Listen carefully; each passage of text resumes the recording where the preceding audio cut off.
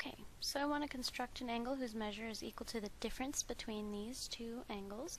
So I'm going to start by just drawing a line. And my angle that I'm going to make is going to have a vertex at that point right there.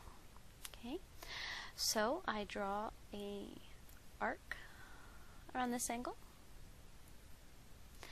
and do the same size arc, or an arc with the same radius around this angle.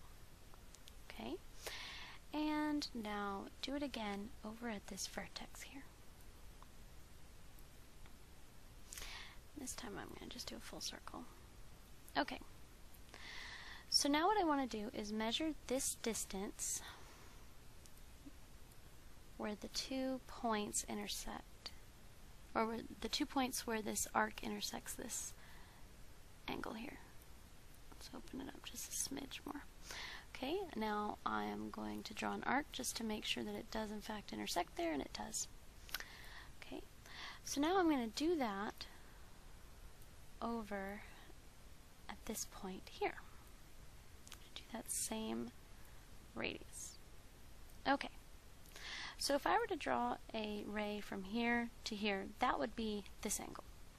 But I want it to be that angle minus this one. So now what I'm going to do is measure the distance between the 2 points where that arc intersects this angle.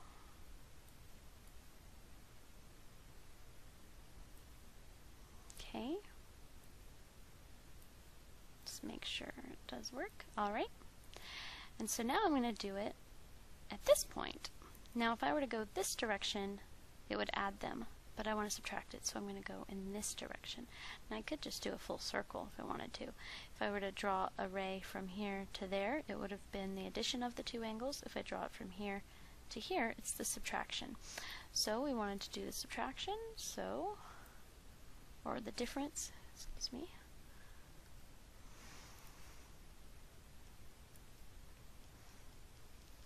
So here we go.